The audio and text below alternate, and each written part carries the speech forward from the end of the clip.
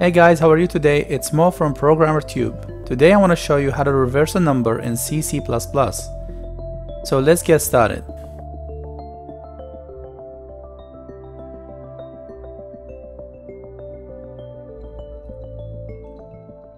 Alright, so here I am on Visual Studio.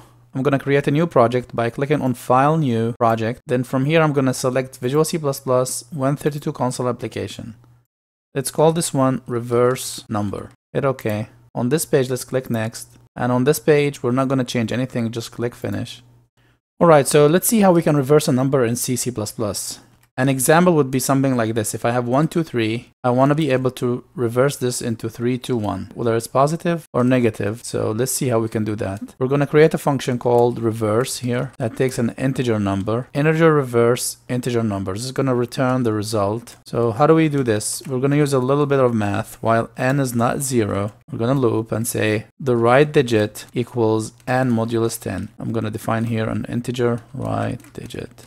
So this is where if we have 1, 2, 3, the remainder of division by 10, which is the last digit here, 3 in this case. So that's what we get in our right digit number. Okay, so now we want to modify n and say n equals n divided by 10. That way we get rid of the last digit. And now result equals result times 10 plus right digit. So this is basically how we reverse the number.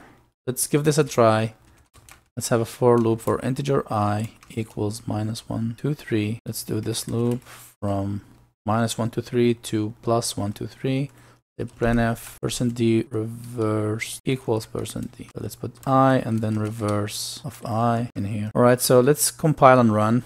I'm gonna hit Ctrl F5 on the keyboard to compile and run. Yes. Alright, so let's look at this here. As you can see, -1, 2, 3 reversed becomes -3, 2, 1.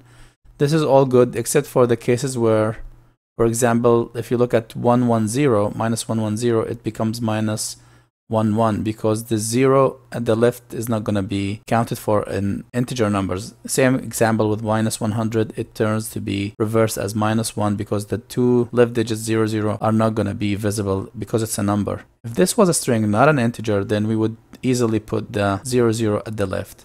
So this is pretty much it. Please make sure to like my video. Don't forget to subscribe to my channel and share with your friends. Thanks for watching.